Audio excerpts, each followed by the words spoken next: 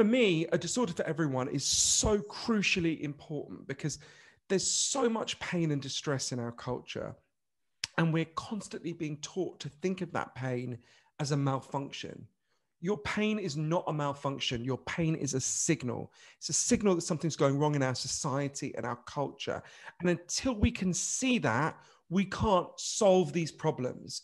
And A Disorder for Everyone is at the absolute forefront of the solution, of changing the way we think, of helping us see what we need to do now. And I'm really proud to be a supporter.